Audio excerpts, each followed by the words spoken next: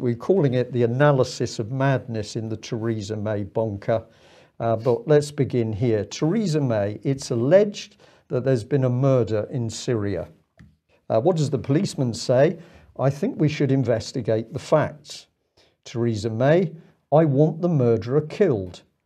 The policeman, I think we should establish if there was a murder, who committed it and why. Theresa May, there has been a murder and I want the murderer punished by death.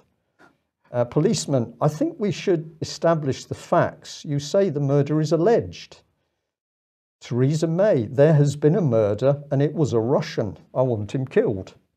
My US and EU friends all say it was a Russian. The policeman, under a fair process of law, we should investigate the facts before deciding who may have committed the alleged murder. There should be an investigation and trial, then we can decide the punishment. But Theresa May, the facts are there has been a murder committed by a Russian. We don't need a trial. He's a terrorist and we want him killed. Policeman, who is the Russian? Theresa May, Putin. Yes. I mean, if we conducted investigations in UK on this basis, this would be how it would go.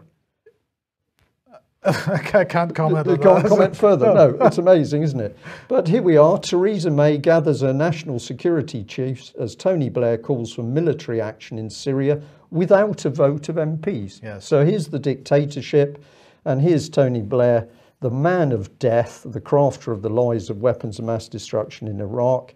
And he says, well, it's possible to draw a distinction between airstrikes and troops on the ground as to whether you need a commons vote. You can launch an attack against another nation state as long as it's by the Air Force. But if you want to put troops on the ground, that's different. But either way, people are dead. Either way, people are dead, yeah.